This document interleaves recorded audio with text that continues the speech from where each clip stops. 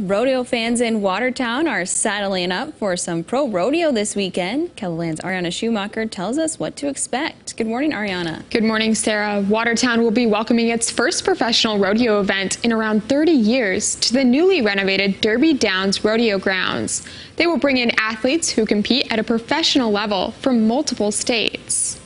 The goal is to continue bringing pro athletes in this sport to Watertown, not just the pro rodeo, but through camps, clinics, different things like that we can hopefully involve the kids in. Having a pro rodeo event will also draw in other people to the community and bring in more revenue for local businesses. They'll come and they'll eat at our restaurants and they'll drink beer at our bars and they'll stay at our hotels and they'll just pump money into the local economy. But more than that, it'll build for the next year, and the year after that is what I'm hoping for. I think it definitely means a lot to the community. Hopefully bring some money to the community, but more importantly money into Derby Downs, and we can keep updating this facility.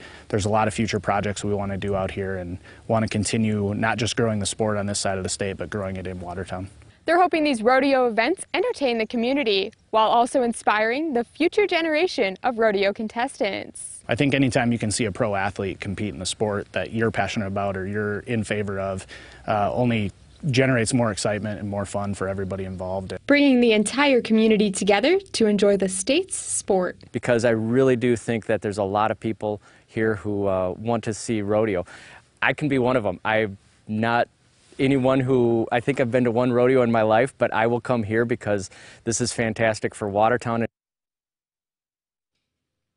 Well, you can see the rodeo for yourself this Friday and Saturday beginning at 7 p.m. Ticket information can be found in this link, or the link in this story at KELOLAND.com.